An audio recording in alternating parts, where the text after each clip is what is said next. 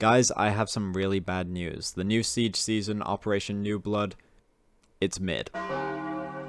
Now, that's not to say that what's coming is bad, because I don't think it's particularly bad. I don't think that any change that is coming, any feature that is coming, is necessarily an objectively bad one. I just think that all of them total together kind of are just mediocre at best, and it's one of the driest seasons that we've had in a while, especially when we're coming off the back of one of the most hyped seasons that we've had in a while. So let's break down what's coming with the new season, starting off with our operators. Operators being in extremely large quotation marks. We all knew this season was bringing with it a rework to the recruit, which was going to make them more viable in more competitive situations. UB didn't really elaborate much further on that until the season reveal, and now that they have been revealed, I think I can see why. It's because there's really not much to say about them. The recruits are now two separate operators on attack and defense called Striker and Sentry respectively. Both can now equip custom cosmetics and attachments, and the only real changes to the way that they play is that they can now both bring any combination of two secondary gadgets, and only one person can pick them per round. This has annoyed quite a lot of the community, given that the whole point of recruit up until this point in Siege has kind of been that anyone and everyone can pick them whenever they want. So while this isn't a bad thing necessarily, I think this is a good addition to the game and all, it's just not that exciting, especially when compared to an operator like Deimos. But okay, well that's just the operators. We've survived seasons that have had bad or mid operators, right? Surely the rest of the content that's coming in the season will make up for that, right?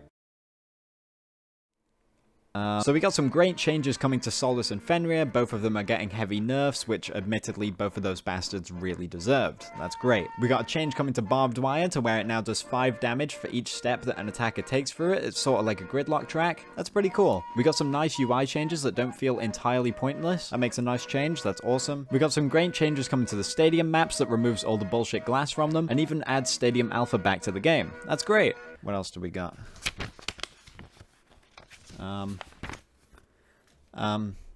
That's literally— oh, no, wait. I forgot one.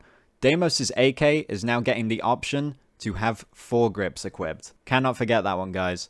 That is a huge change. Do not forget that one. Don't forget the quarter. Okay, so all jokes aside, this season is really, unfortunately, incredibly barren, and it really does not help that it is being put up against Deadly Omen, which was such a great season for all of the content that we got with it. And like I said, these features that are coming are not bad at all. The Solus and Fenrir changes are actually genuinely good ones, and it nerfs them into the ground, which I'm really happy to see. The Barbed Wire change is interesting. I don't know how it's going to play out, because I couldn't play on the test server, because the test server's already dead, because obviously it is. But I'm sure it'll be interesting, to say the least. The UI changes I don't really care about, but I mean, it is what it is. And the stadium maps, it really irks me because, I mean, you can check my map tier list from like 2 years ago if you want to. I never hated Stadium Bravo being in ranked, really, but my main problem with it was the glass. Now that the glass is gone, I would be happy to see it return to ranked. I was at the Manchester Major, and I watched this reveal live, and I was sat there while they were explaining this change to the stadium maps, and I was I was on my knees praying that they were going to say that they were just adding them to ranked. Keep in mind, by the way, that there are no new maps coming for the entire year. And so when they got to the end of this stage of the reveal, and they said this— we're looking forward to these maps coming out into all of the playlists. Okay, I'm hyped for that. At least ranked will be a little bit more interesting this season. Except for ranked. But the entire rest of the crowd at the Major all cheered when they said that, so I guess I'm in the minority. But I don't think I'm wrong in saying that it would have definitely added something to the season if these two maps had made it in. I don't know why this is the case, but it's always Season 2 that introduces maps that don't go into ranked. It's really unfortunate as well, because while watching the reveal, you can sort of see that they're kind of almost padding for time and struggling to find things to talk about. For Stadium Bravo, there's been changes to the 1F border and there's been changes to the coastline section. Again, these are just minor wall tweaks, doorway tweaks, nothing too serious, but we have linked a few areas with some extra doors. So showers are linked with the door, servers are now linked with the door, and we've added an extra hatch.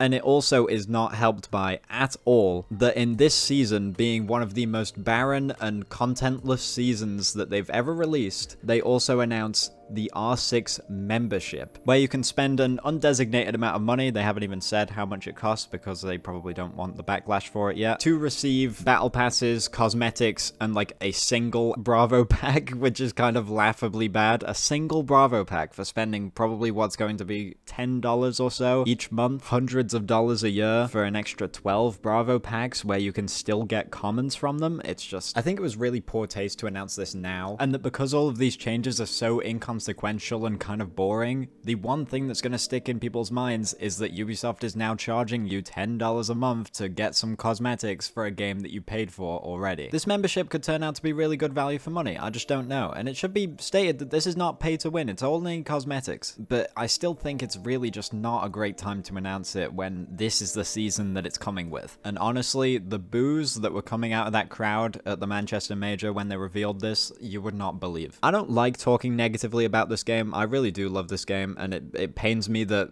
the one time that I've gotten to go to a major to watch a reveal live, it's to reveal this. I praised and championed Ubisoft for Deadly Omen and the Year 9 reveal, so I think it's only fair that I give my opinions here even when I really don't want to be trashing on this game too much. I know game development is incredibly difficult, and I know that it was not a single developer's decision to add this membership into the game at this time, and it was some CEO at the top of Ubisoft that decided to do that. So despite how mid a season this might be, let's all remember to not send death threats to people on Twitter, you know? I'm really hoping they can pull something out of the bag with the mid-season patch this season. I know that's like a month or two away now, but I think it's the last hope for this season, because this is going to be a boring 3 months if this is what we have to deal with. But let me know your thoughts down in the comments about this season and how you're feeling about it. I'm very curious to hear all of the colorful words that you will describe this season and its content with. Thank you all for watching this video. I do apologize for taking like a month and a bit off. It wasn't planned or intended. I just kind of stopped making videos for a little bit, but I'm back now, and sorry that this is the video that I come back with because it's a very negative one that I don't particularly want to make.